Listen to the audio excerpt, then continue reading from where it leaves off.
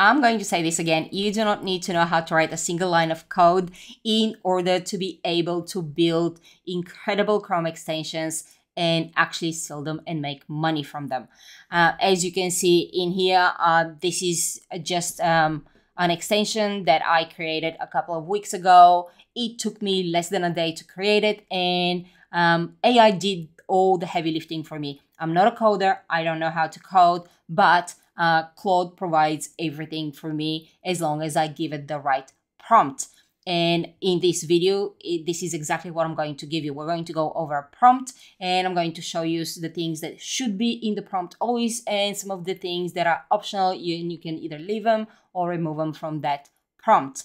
Now, if you want the actual prompt, just make sure you click the link below. Come and join my school community. It's incredible. It has so much stuff in the classroom, and you get every single template or blueprint I produce for make automations, for custom GPTs, for any tools that we use AI to write code for us.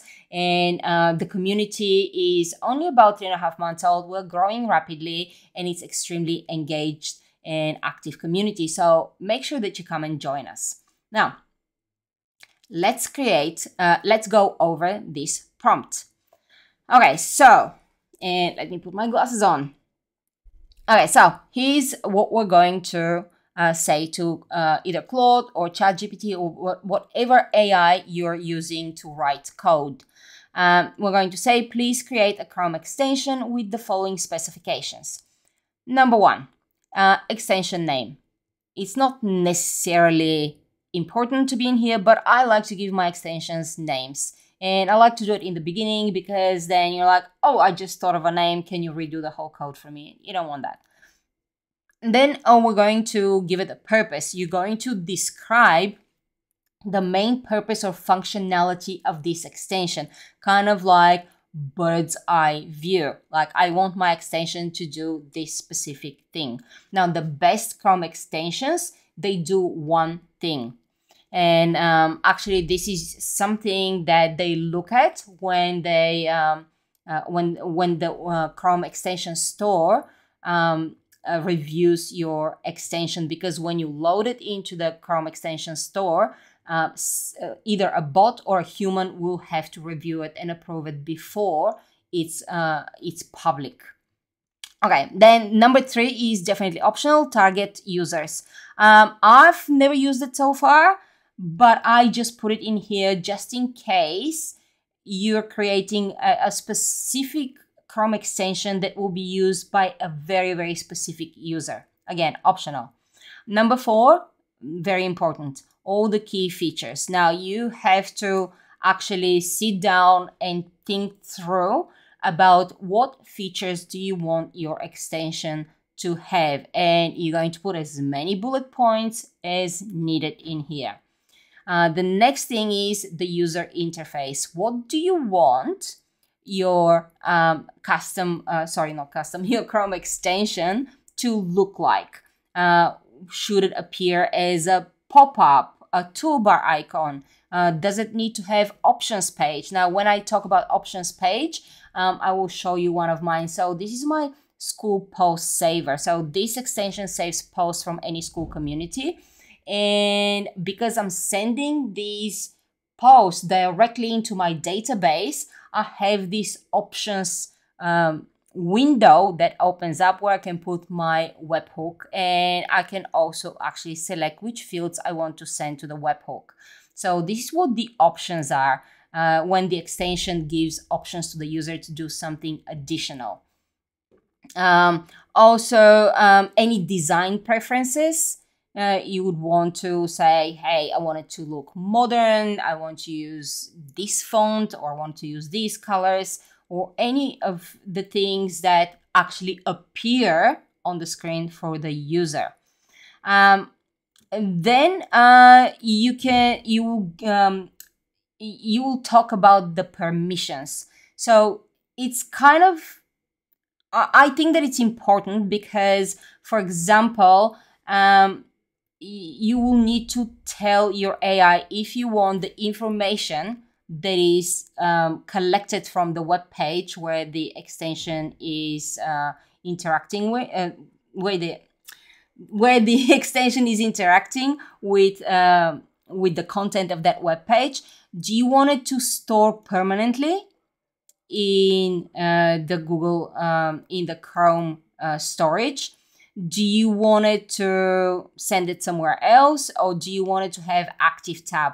Active tab is like, for example, with this SEO extension, the information is only live until I click out of the page. So if I click out of the page, all this SEO here will disappear. So things like this. And you don't have to know the exact terminology. You can just say, hey, I want the information to be stored in local storage, or I want the information to be sent to this specific webhook, and you'll give it the exact webhook. Then we are going to tell it how to integrate. So what exactly do we want to do on that web page? How does it interact on the web page, or any other browser features? For example, I have seen some extensions that are for YouTube, and they pop out like on the actual page. With my school extension, I will show you. So even though it's in the bar here, I cannot operate it from here. So this is how, so I will need a permission. For example, I'm just going to click on the first one here. I will need permission from school to be able to place my extension into their web page rather than being in the bar here. So these are the permissions that you can tell your AI that you want. Then we're going to add any additional requirements. Again, this is optional. If you've exhausted everything, you'll remove that. If not, you are going to, give any specific requirements or preferences that you didn't know where to slot above. So number 9, these are definitely very, very optional, specifically if you're no coder like me. So number 9 is about the code preferences, and number 10 is about the actual files. So let's very quickly go through. The reason I've given you 9 and 10 is because I want you to kind of understand what is necessary and how these extensions work. So every extension is generally written with JavaScript. So this is the language for Chrome extensions. However, sometimes, depending on the extension, you may need some sort of a framework like React, or you need to use different tools that will help with that Chrome extension, or you need to mention any specific coding style, or any rules that are necessary, or guides to follow, any module systems, browser API usage. If you are going to use API, I do use API with some of them, so I actually mention it, although I don't put it under code preference. I kind of put it in the additional requirements. And as I said, this is definitely not necessary for you to put in your prompt, but I wanted you to look at it and understand a little bit more of the code behind the extensions.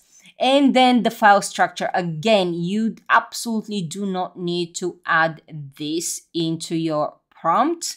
It's actually quite a bit. But again, I wanted you to understand the file structure. So for example, every single extension has a manifest.json file. This is always required.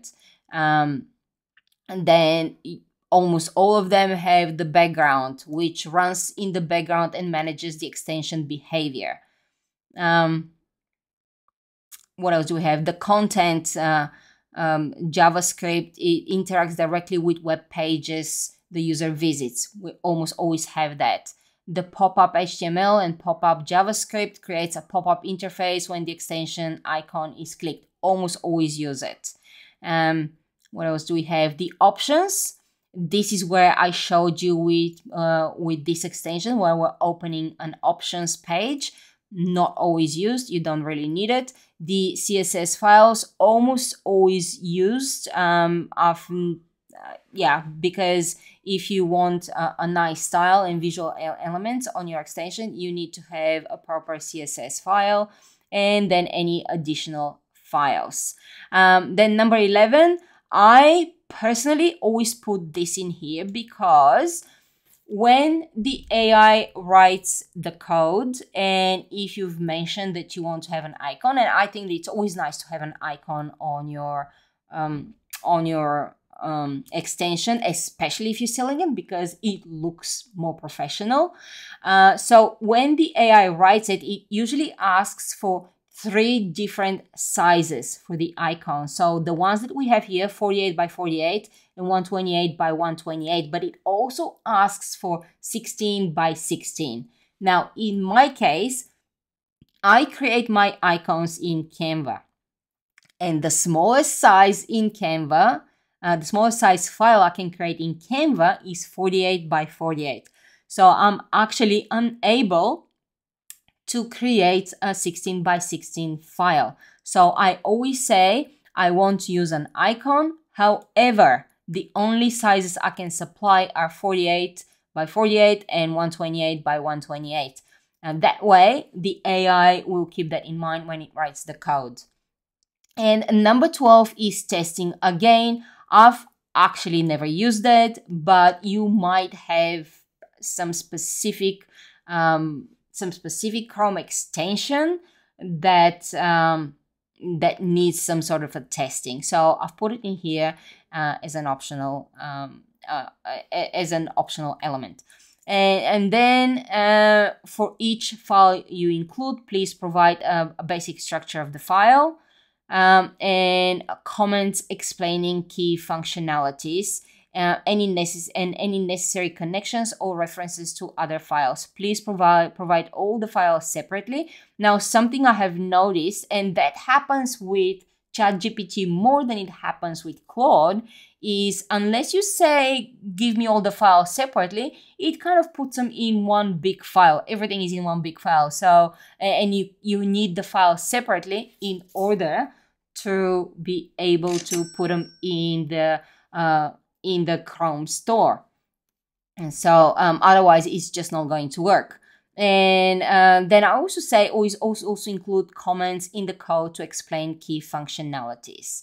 Now the basic structure of the file, sometimes it kind of works in the opposite way of what we're trying to do, because when I say basic structure, in my head I'm thinking just provide a file that has very clean code, and maybe you need to change it a little bit, because I have been caught with that, a basic structure of the file, and the AI thinks, oh, you know how to code, so I'm going to give you just different snippets to include in your file.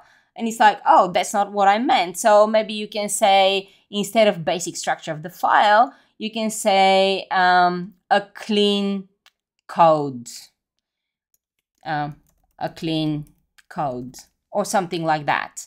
As I said, you need to work with these types of prompts and make them your own. Like, I'm giving you a very general prompt with, as you saw, a lot of things that are, you can use that, you don't have to use this. This is just for your own information, but you can still include it. So basically you need to kind of massage it a little bit, look at how your AI performs, and then slowly create your own prompt template that you can use every single time. Because once you create your own prompt template, you will be able to use it time and again, and that prompt template will allow you to prototype and then build Chrome extensions very, very fast.